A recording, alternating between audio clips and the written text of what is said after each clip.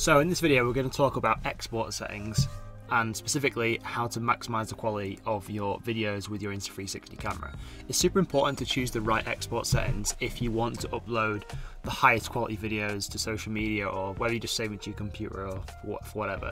Because these cameras here, I've got the Insta360 X3, super good camera, shoots at 5.7K in 360 mode, which is pretty sick.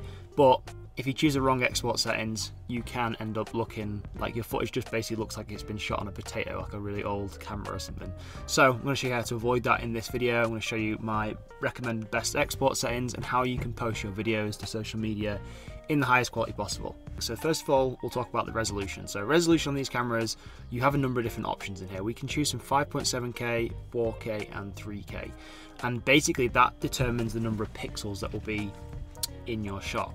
Now, when you're shooting in 360 mode on 5.7K is what I would recommend. Those 5.7 thousand pixels or 5,700 pixels are spread across the whole sphere of the camera. So you're not actually getting 5.7K when you upload it and watch it on, say, a big TV monitor. It'll be downscaled and like it'll look like a 4K video. But what we can do is we can maximize this by using our bitrate. So bitrate is an option we get when we're exporting videos, and this enables us to export in different quality settings. So the higher the bitrate, generally the higher the quality of video, but there is a caveat with that, because we can't just export our videos as high as the bitrate setting will go in, say, Insta360 Studio, and then upload it straight to social media and expect it to be the same quality, because social media platforms nowadays have a compression. So that basically means when you post a video to social media, the platform compresses the video down so much so it fits in with their like recommended settings, if you like. So they obviously have servers and capacity, so they want to try and keep that capacity as low as possible to maintain the social media platform's functionality. So what they do is they compress your video. So if you go and try and upload a 4K video to, say, like Instagram, it will crush it and compress it down so much that it'll just look like it's not going to be 4K at all. But we can get around this by understanding what bitrate does and how bitrate affects the quality of our video when we upload to, say, social media. Okay, so we're going to jump over to my computer now, and I'm going to show you how to choose the best export settings inside Insta360 Studio so you can maximize the quality of your videos. So I've got a video on my screen here, which is basically my van just driving down the road. I was hanging the camera at the window to make it look quite a cool shot. And when we finish reframing our video, we want to export it. We're going to click this big yellow button at the bottom here. It'll bring up a window where we can start plugging in different settings and understand what export settings mean and how we can maximize this. So we have a bitrate scale here, which goes from 1 all the way to 200.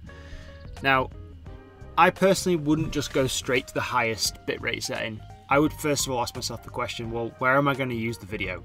Because if I'm going to use the video on, say, like Instagram or YouTube, those platforms themselves have their recommended bitrate settings. And if we download and then upload our video in a higher bitrate than what they recommend, or that's something that's way off, the platforms will just automatically compress your video to fit with their recommended settings, so you'll just lose a lot of quality. But what we can do is we can kind of optimize this and work around this. So bitrate setting, I personally would go, if you're uploading to Instagram or TikTok or something like that, I probably would download and export my video in around between 25 and maybe 45 on the bitrate scale. If I was uploading to, say, YouTube, and it was just a single lens 4K video, I probably would go more towards the 70 bit rate range. If I was wanting to upload a 360 video, I probably would go towards 100, but I probably wouldn't go over 100 because then the platform would compress my video too much. I would generally stick to the encoding form of H.264 if I was uploading to social media like Instagram, TikTok or YouTube.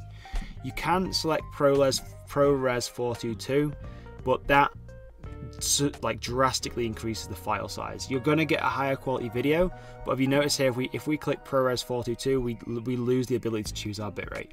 So I'm assuming that the platform Insta360 Studio just picks like a super high bitrate. Now, for me, for most cases and most people watching this, I just go 2.3 H.2.64, yeah, so that was a bit of a tongue twister. And then use the sliding scale depending on where you're going to be uploading to. Again, if it was, say, Instagram or TikTok or Facebook or something, I probably would go between about 25 and 50 on the bitrate scale.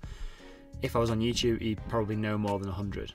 Again, you can experiment with this, but you can see here the file size changes as well. Like if I slide it down to say 25 frames, this 10-second clip is 62 megabytes.